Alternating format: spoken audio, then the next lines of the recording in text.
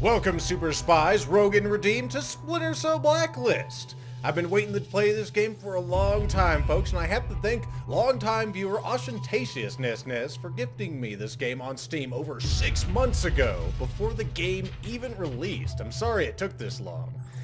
And Ostentatiousness has apparently decided that he wants to engage in this silly hobby of recording himself playing video games for the internet as well. So if you want to check him out and become one of his first 10 regular viewers, you can find a link to his channel in the description of this video. Anyway, back on track. Splinter Cell Blacklist is the ointment for the blemish that was Splinter Cell Conviction. It is unquestionably a stealth game, and a rather good stealth game at that from what I've seen so far.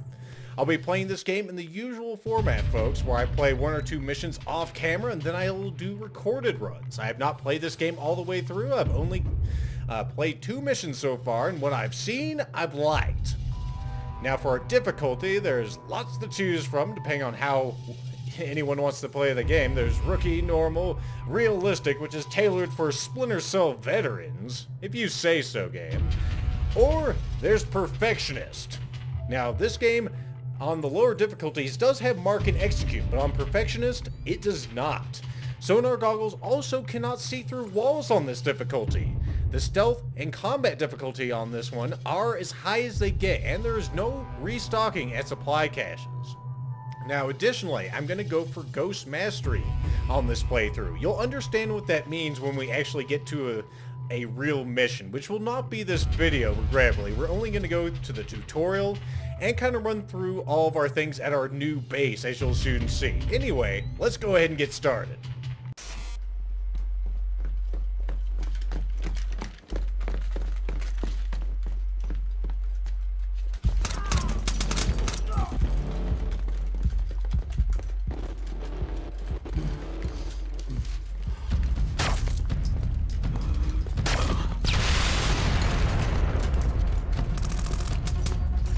Security detail, get in here! Let's go! Ah!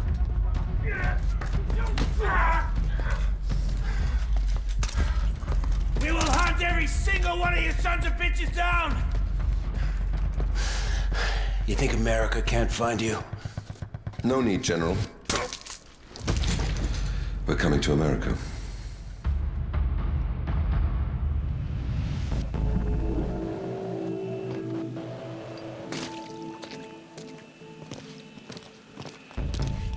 Contract says no weapons.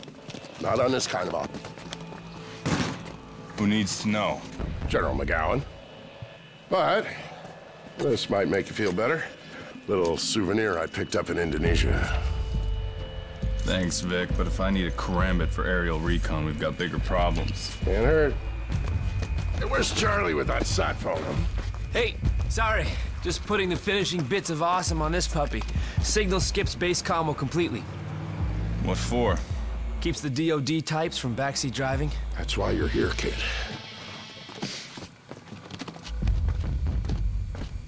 Sam.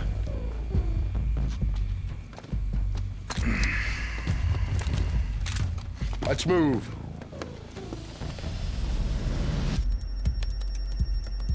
Uploading. We're in.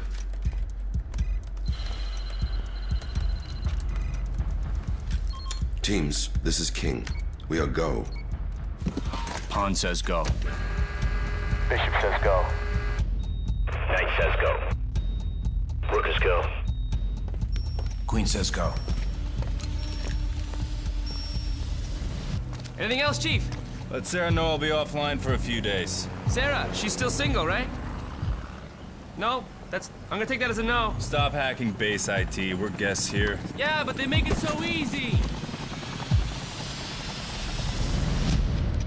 Video's up. Engaging 2 hostiles.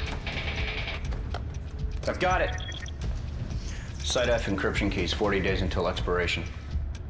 Hostiles are down. Let's go. Bishop's been hit. Jam everything and move out. The blacklist is live. Now. Anderson Tower, this is Paladin 02 requesting permission to lift off. Do you copy? Radio up. Radio's working fine. Anderson Tower, this is Paladin 02, requesting permission to lift off from Chopper Pad, Alpha 9er. Well, we're behind. Fuck the protocol. Need to make it back in time from a Gallons Texas Hold'em game? How do you think I'm paying for the chopper?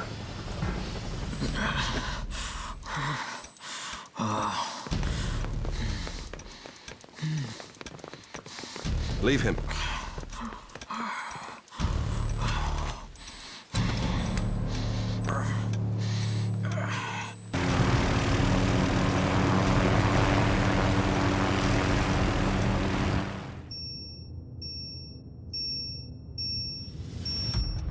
Bravo team, report. Bravo's go. Move in.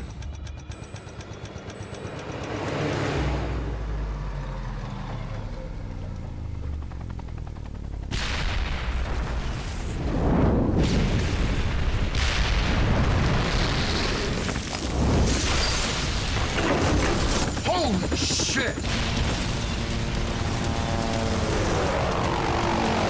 Mayday, mayday, mayday! Paladin 02, we're going down!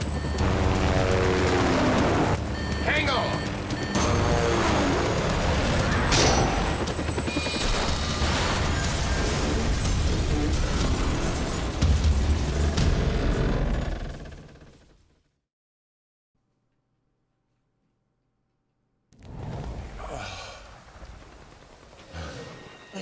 We make the base. Just outside the perimeter. Shake a leg. We're a big target out here.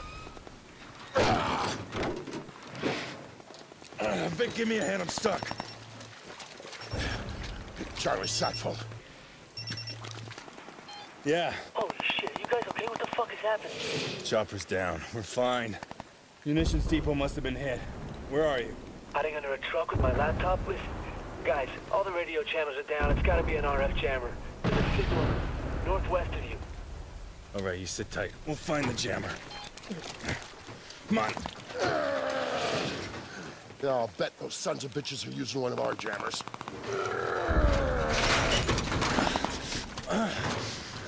What makes you say that?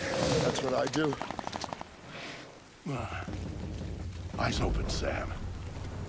Alright, finally time for a little gameplay. My God. Took us a while, didn't it? It's not gonna last long either. The guys behind this are pros. We're not even packing sidearms. Drainage ditch will give us some cover. It will give me a chance to run you through some of the gameplay differences between this game, Conviction, and the earlier ones. Jesus, that's not mortar fire. Sounded like Katyushas.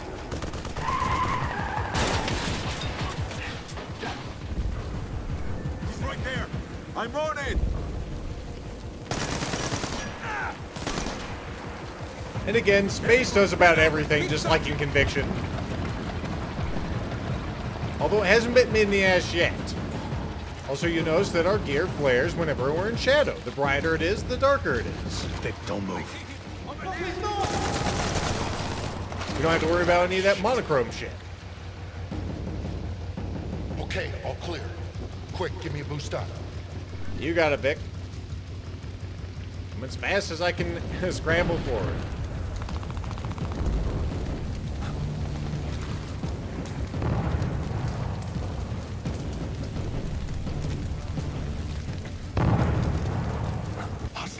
The cover system's still here, though. It works a bit differently. We press Q instead of using our right click now. Yeah. Get the camera going. Bravo company. And we have how we switch weapons. We actually are switching between lethal and non-lethal right here by pressing B.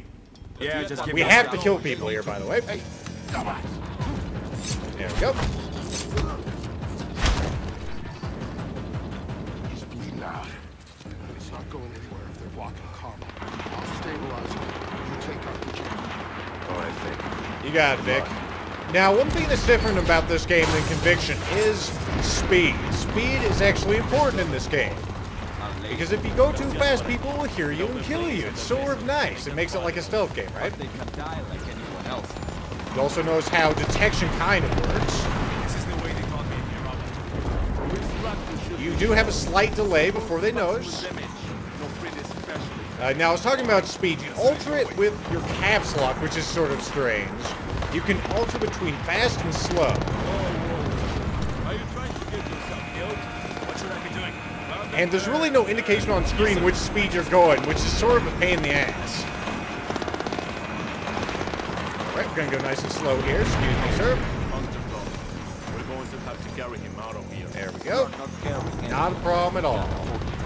Changing speed changes how fast you scramble on the ground like I'm doing now, how fast you climb, and how fast you walk and run.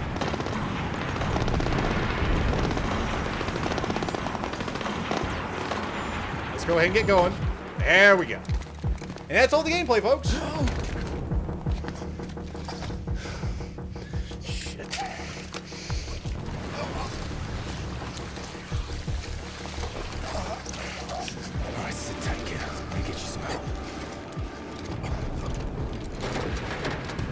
Friendly.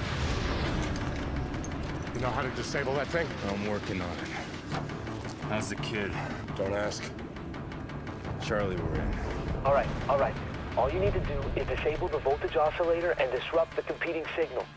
Just hold still. No talking, okay? Charlie, how about an on-off switch? Do you see a blue button? Yeah. Hit it. What are you saying? What are you telling me, buddy? What are you telling me? Jeez.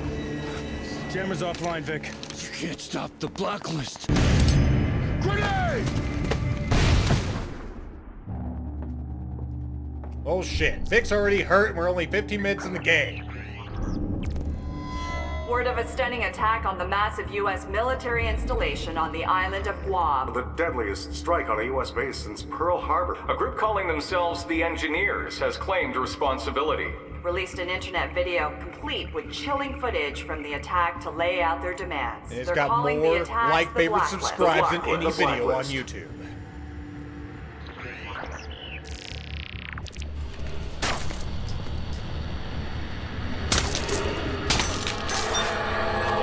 America. This is the Blacklist. The Blacklist. One new attack every 7 days. We have one demand. You have soldiers in 153 countries. Bring your troops home. Your troops home. Now. Or every week, we will attack you. We will not negotiate. You will not stop the Blacklist. You have 7 days until the next attack. The choice is yours. We are the Engineers. We are the Engineers. Forgot what game it was. What's our status? Paladin 1 and the 4th Echelon team are ready, Madam President, but we can't locate Mr. Fisher. His friend is fighting for his life. Find Victor Cost, you'll find Sam. Hundreds dead in Guam, a countdown to more attacks targeting America.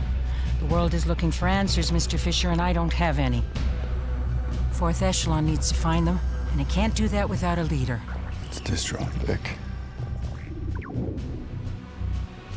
One of Vic's men comes with me, no questions asked. You can have Charlie Cole. And Grimm's daughter has recruited one of the CIA's best for mission support, Isaac Briggs. And Grimm is out. She didn't want you on this mission either. Sorry, Sam, that's a non-starter. Nobody works better with you than she does. Welcome to 4th Echelon, Mr. Fisher. Echelon now, folks. It's been Alpha Protocol.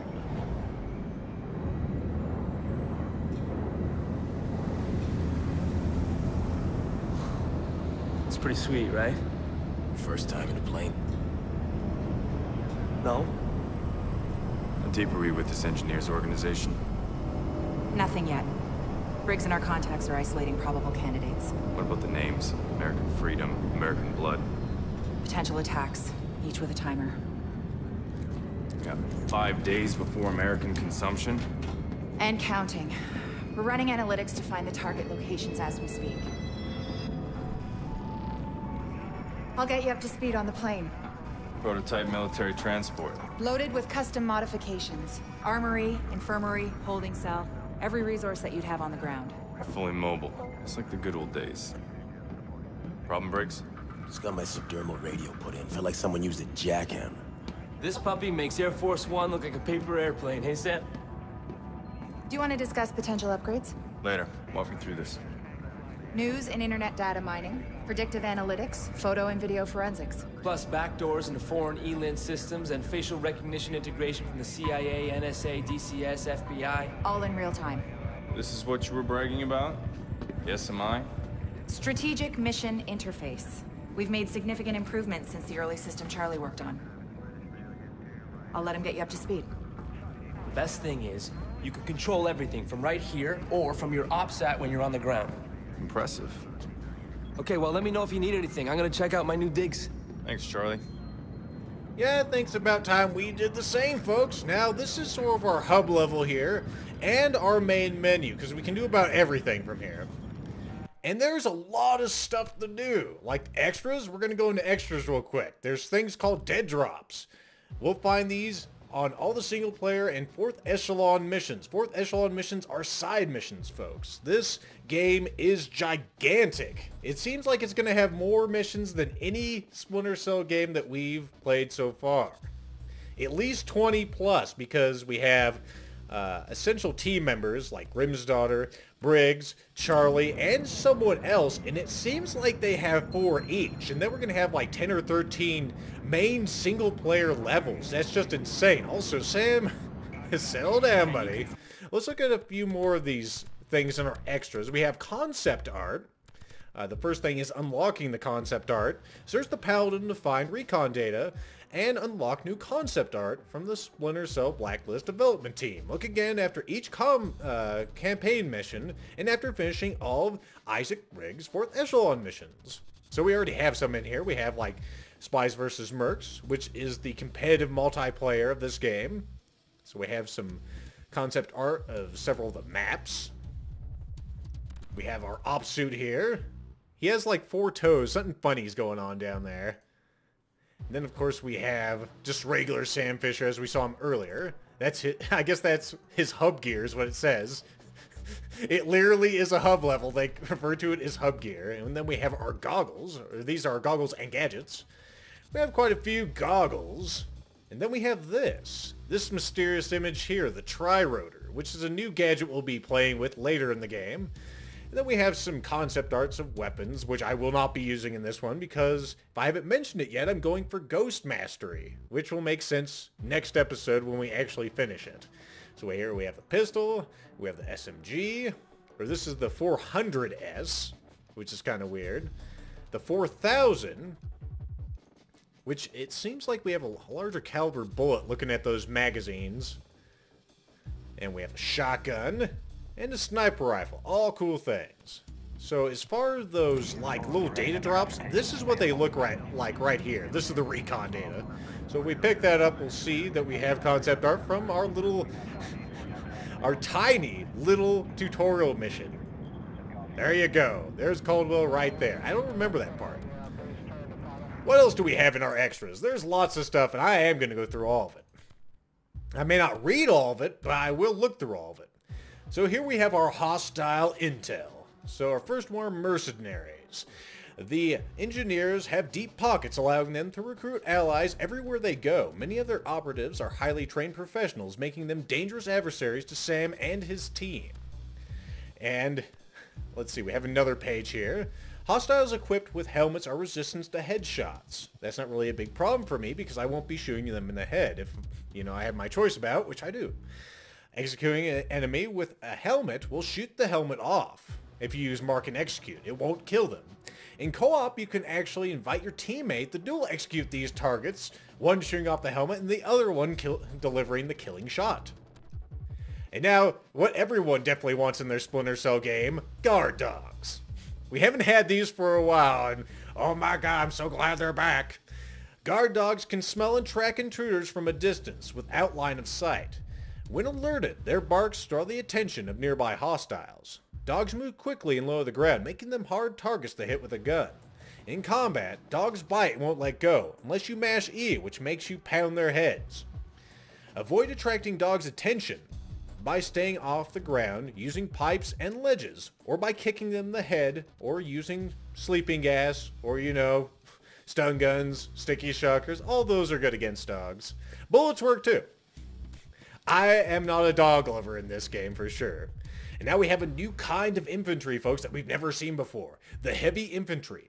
Heavy infantry wear thick body armor, allowing them to advance more aggressively. Their helmets and gas masks protect them against headshots and gas grenades, being sleeping gas grenades and tear gas. Heavy infantry armor makes them immune to electrical weapons as well, including the stun gun and the sticky shocker rounds from the crossbow, which we don't have yet, or the tri-rotor, which we also don't have. They fend off hand-to-hand attacks from the front because they are well trained, so attack from behind or above, or not at all for that matter, because you might be playing this as a stealth game. In co-op, heavy infantry can take Sam and Briggs hostage if they get too close. Try using incendiary grenades to clear out these tough enemies, or avoid them. You can also pick up their riot shields if they happen to be using one, which is pretty neat. Let's see, and then we have snipers, which we've had before, but these ones are a little different. Snipers use extremely long-range weapons, surveying large areas for any sign of threat. Watch for the telltale laser sight when snipers are in the area. They are required to use them by terrorist regulations. Snipers' scopes let them detect you at long range, even when you're hidden in the shadows, which is bullshit, but it's the way it works. Stick to cover to stay hidden from their laser sight. Up close, snipers are forced to switch to their sidearm. Use cover to cover and the tri-rotor to close the distance between the sniper and yourself without exposing yourself to fire. And now we have another new kind of threat. We have drone operators, and I haven't met these yet, but they look like they're going to be fun. Or frustrating. I have no idea yet. Drone operators deploy remote-controlled recon drones to search for anything out of the ordinary. Drones can roam along floors and ceilings. On sight, they ram any intruder and detonate like a grenade. Think about an excitable dog with C4 inside its stomach. That's how I'm imagining these little rascals down here. Operators also emit a jamming field, which scrambles night and sonar vision modes. The tri-rotor's frequency is unaffected, however, through reasons, so it can be used to hunt down the source of the jamming. Sticky EMPs temporarily short out operator systems, by the way. And then we have the Commandos, which are your top-of-the-line fighters, sort of like the third echelon Splinter cells from Conviction, I'm guessing. Commandos use fast reflexes and smoke grenades to outflank opponents in combat. Their goggles can spot you even through the shadows and smoke.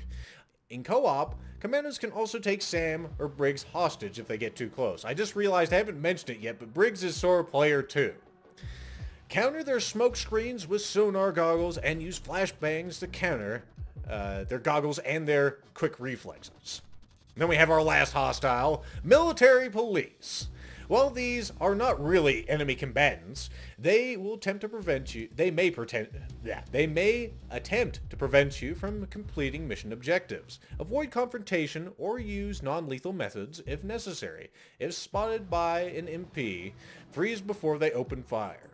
Then wait for an opening to silence them with a non-lethal attack, maybe hand-to-hand, mark and execute with the stun gun or the crossbow. Now we have our assets, which are definitely new. The Paladin, Paladin 1 Mobile HQ, a retrofitted military plane, which we are currently in, reading this stuff. 4th Echelon's Mobile HQ contains everything to support an agency in the field. Amenities include a command center with the strategic mission interface, living quarters, an R&D lab, and even a holding cell, designed by Anna Grimsdotter's specifications.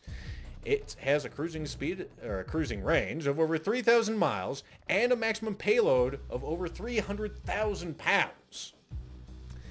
Now for the SMI, the Strategic Mission Interface, a powerful Google Analytics engine that provides actionable intelligence for the team. The Strategic Mission Interface sits at the center of the command control. I'm standing next to it right now.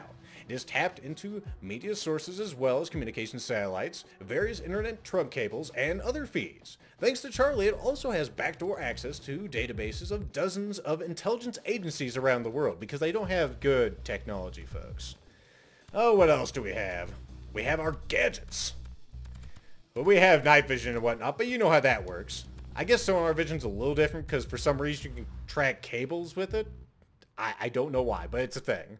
And of course, night vision works like night vision.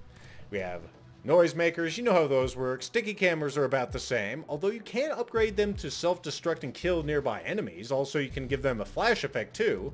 By default, they only shoot out sleeping gas, so there's not really any reason for me to upgrade them. Let's see, what else do we got? We have the sticky EMPs, which are new.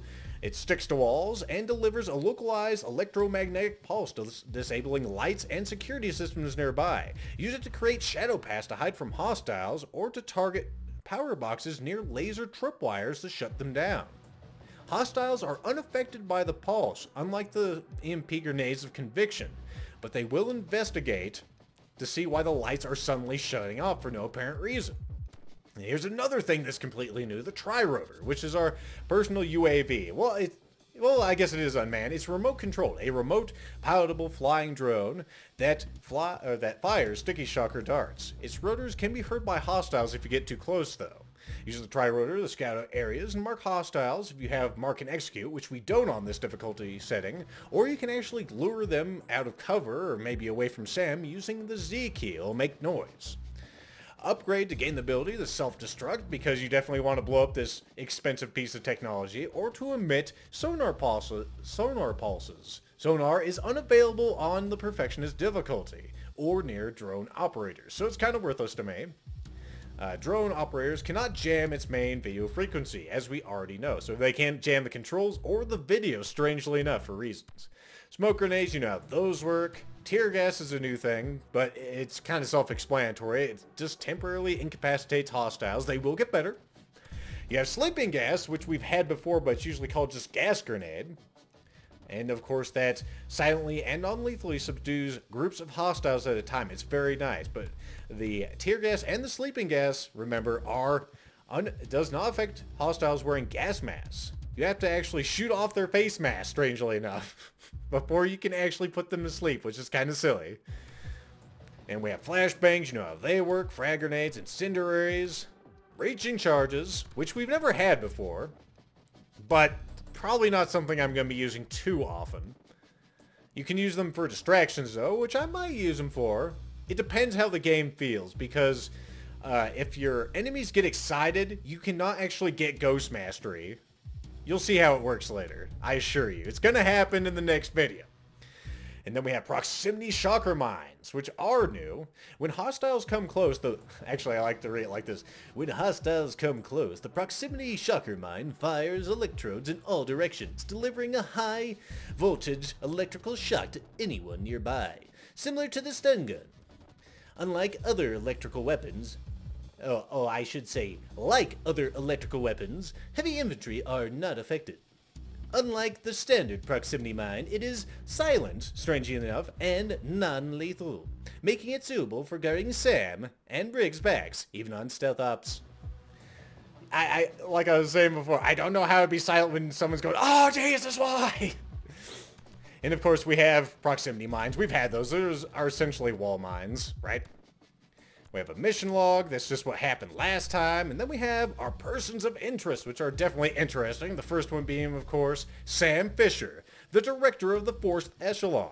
The original Splinter Cell, Sam Fisher, returned to active service to spearhead the initial 3rd Echelon Field Initiative at the request of his friend, Irving Lambert.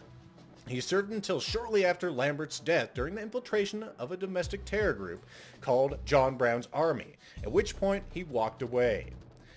Drawn back by Anna Grimm's daughter, he stopped the DC EMP event of Splinter Cell Conviction and left the corrupt 3rd Echelon in ashes. Reunited with his daughter, Sarah, he chose to work part-time for Vic Cost instead of rebuilding the agency. Now tapped to lead 3rd Echelon successor, Sam must combine his unparalleled skills as a field agent with the leadership necessary to forge a team and stop the Blacklist. Used to working on his own, and as own initiative, he now must reinvent himself as a leader without losing his edge. Then we have, actually, since I'm here, I didn't bring it up yet, but you may notice that Sam sounds entirely different than he has in any prior game. It's because the gravelly tones of Michael Ironside are no longer caressing your ears, as they did in those other games. Instead, we have a completely different voice actor by the name of Eric Johnson. And you may ask, why? Well, it's mostly because Ubisoft Toronto, you'll notice that this game is not made by Ubisoft Montreal or Shanghai. This is Ubisoft Toronto's very first game. But anyway, they decided to use this crazy new mocap technology that lets voice actors do the motion capture for the face and body while they do the voice acting. And Michael Ironside, in his 60s, just is not in shape to do some of the monkey man stuff that Sam Fisher does. And probably some of the, you know, other physical things like taking down dudes, you know? So that's why we have Eric Johnson. I think it was a poor decision because Eric Johnson sounds nothing like Sam Fisher. And I hate to say it, Eric Johnson, but you sound pretty unremarkable next to Ironside. I don't know that Sam Fisher's talking when I hear you. Next we have Anna Grimm's daughter. A trusted advisor, and of course she's our operations specialist.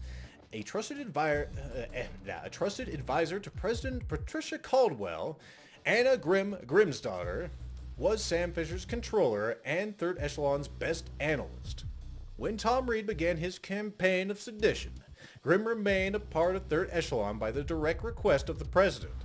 There she worked undercover Reed's plans, ultimately bringing Sam Fisher back into the mix and working with Sam to foil the assassination attempt on the president. The force behind the Forward Echelon initiative, she's key to getting Sam the intel he needs to choose his missions and to survive them once he's in the field. Grimm spearheaded the development of the strategic mission interface, turning bleeding-edge analytics to the pursuit of Fourth Echelon's targets. As the team's liaison to the White House, Grimm maintains a strong relationship with President Caldwell. She also oversees the team's budget and HQ, directing improvements to the Paladin as needed. And that's right, she actually does do that. Now, if you were a student, you'll also notice that Grimm's voice is different too. I'm not exactly sure why they changed her voice actor. Her voice is usually done by a woman by the name of Claudia Bissot. In this one, she's voiced by a woman by the name of Kate Drummond, if I remember correctly. So there you go. Next, we have this insufferable son of a bitch, Charlie Cole, the Fourth Echelon Technology Specialist. A brilliant hacker and tech geek, Cole got himself into trouble at an early age with some of his online exploits, and in doing so he attracted Anna Grimm's daughter's attention. Working for her, he helped design the original strategic mission interface prototype, but his work habits and insufferable attitude clashed with Grimm's more professional style. Picked up by Vic Koss when Grimm couldn't take him any longer, Charlie views Vic as a father figure. An instinctive smartass, Charlie is cocky, arrogant, and almost as good at his job as he thinks he is. What else about this guy? Charlie provides technical support to Fourth Echelon that complements Grimm's analytical skills. Plugged into a worldwide network of white hats and other, less reputable characters, he puts his considerable resources at the team's disposal, sometimes even when the team doesn't want it.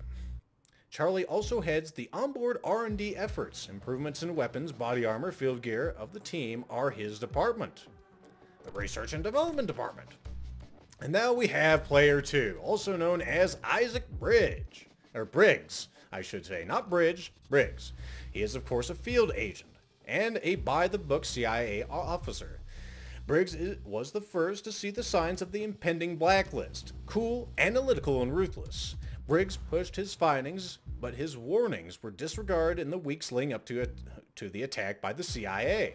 However, Anna Grimm's daughter had been following his career with interest, and when Briggs fell out of favor with the CIA, she quickly seconded him to the Fourth Echelon. Seconded to the Fourth Echelon, he serves as Sam's support and Player 2 in the field. As well as being a superb analyst, Briggs is a skilled marksman and driver, and his talents complement Sam's in the field. Briggs comes to Fourth Echelon with a formal approach to fieldwork, which sometimes clashes with Sam's more freewheeling style. Is he really that freewheeling if you say so? And of course we have our good old buddy Vic Koss, who is actually voice acted by the same guy, Howard Siegel. He just doesn't sound, his sort of weird way of speaking isn't as pronounced, at least that I'm finding. Maybe later in the game if he survives this whole grenade thing. I'm not even sure if he does yet. And of course, he's the head of Paladin 9 Security. Sam Fisher's oldest friend runs Paladin 9 Security, a private military company that employed both Sam and Charlie Cole. The only man Sam trusts with his back, Koss puts his life on the line to defend the man he calls brother. Now, of course, he's got to, you know, trust Briggs with his back now, but he doesn't trust him that much yet. And now, of course, we have Sam's daughter, Sarah Fisher. Sam Fisher's only child, his daughter Sarah, lives in Atlanta, Georgia. She was reunited with Sam during the events of the DC EMP event in Splinter Cell Conviction, after years in which both thought the other was dead. Sarah had, in fact, been given a new identity by Ada Grimsdottir, acting on the orders to head off threats against Sarah that might be used as leverage against Sam Fisher. Sarah is the only family Sam has now, and the two remain close following their reunion. Yeah, she didn't really die in that whole double agent thing. It was a bunch of bullshit, and we've already covered it. Now, finally, we have Patricia Caldwell, the President of the United States of America, who has a very coincidental resemblance to Hillary Clinton. America's first female president, Caldwell was re-elected after a shocking assault on the White House by unknown terrorists during the DC EMP event. I can understand why you don't want to say, well, the NSA sort of tried to, you know, commit an act of sedition. They kind of want to keep that under wraps, you know, for the image. Adjusting her policies to focus more on national security, Caldwell tasked Anna Grimsdottir with developing a blueprint for an elite Black Ops team that would report directly to the Oval Office, and hopefully not try to shoot her in the back. Her new fourth echelon was designed to prevent another institutional failure, like the one that corrupted third echelon and nearly brought down the presidency. Pragmatic and blessed with a Midwestern directness, Caldwell views everything else as secondary to getting results. And that's all of our persons of interest, folks. Now for our organizations. My goodness, there's so many interesting things that we're learning about. How about the fourth echelon, our new thing, that for some reason has 4 stars, even though has 5 stars, even though it's the fourth echelon. A blacker than black special ops group, reporting directly to the president. Fourth echelon was the brainchild of Anna Grimsdottir. She envisioned a mobile task force that would marry top-flight intel gathering and analytics to bleeding-edge tech and the best field operatives available.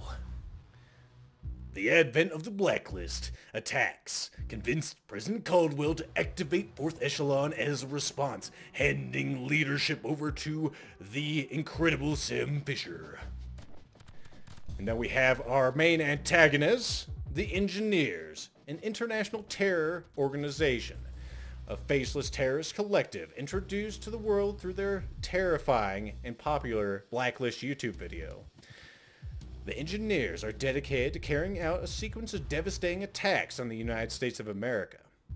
They claim they want the United States to remove all of its troops from foreign soil, but their mysterious leader may have a more sinister agenda. One that leads to the heart of American power. Love how they tease us there. The Blacklist is the name the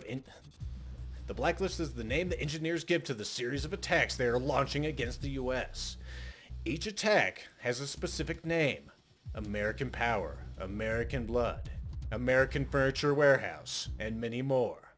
And a specific but unknown target. To increase the panic the attacks will cause, the Engineers also keep a running countdown of the time until the next attack, as a constant reminder of the inevitable threat, and to be dicks. Alright, and then we have Third Echelon. You know a story about this. It was, of course, spearheaded by the late Colonel Irving Lambert.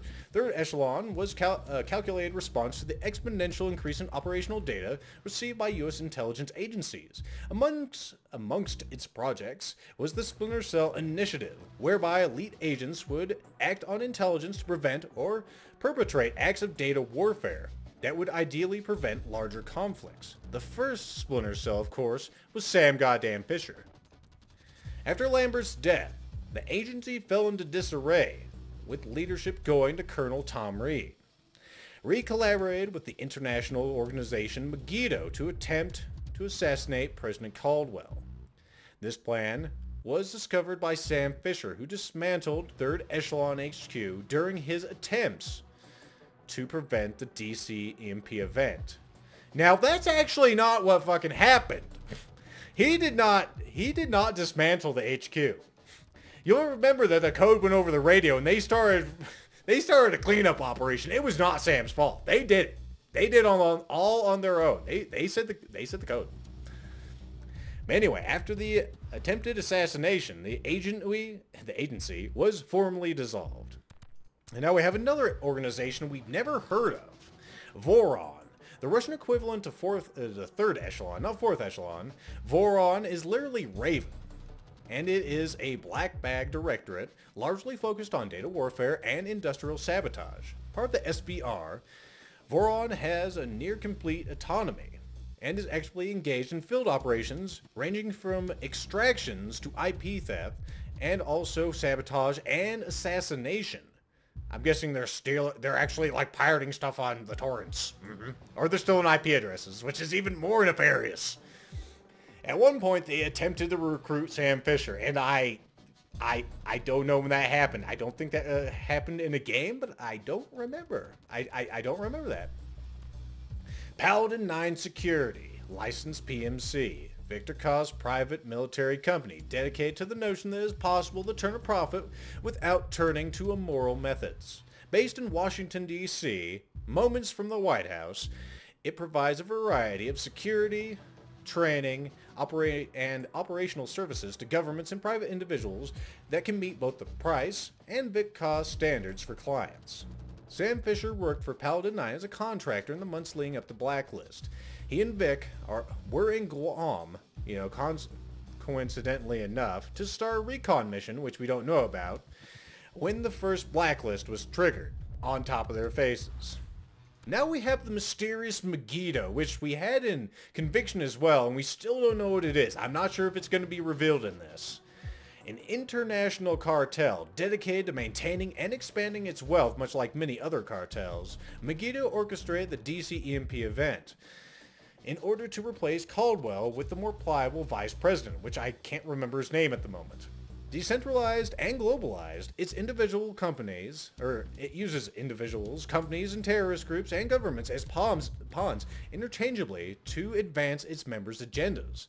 Megiddo's leadership, capabilities, and long-term goals are unknown at this time, maybe because the writers haven't thought of anything yet.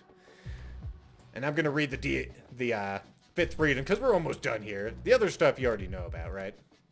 I mean, that's just Conviction, this is Double Agent, but the Fifth Freedom, it needs to be read. The Fifth Freedom is the rarely granted power issued by the President of the United States of America.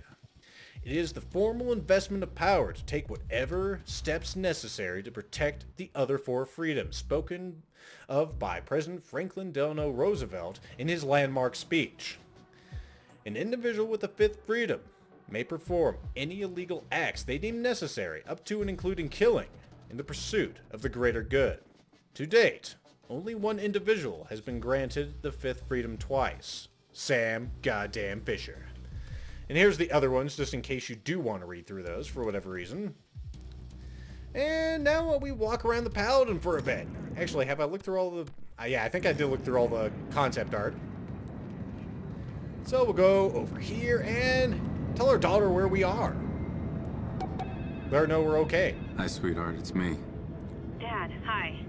How are you? I saw the news and the Blacklist video, and it's... I'm fine. I can't tell you where I am or what I'm doing, but... Of course you can't. But you're okay? And Uncle Vic's okay? Vic... It's part of why I called. Vic got hurt in Guam. Hurt bad. But he's gonna be alright. Tell me he's gonna be alright. You know, he's tough.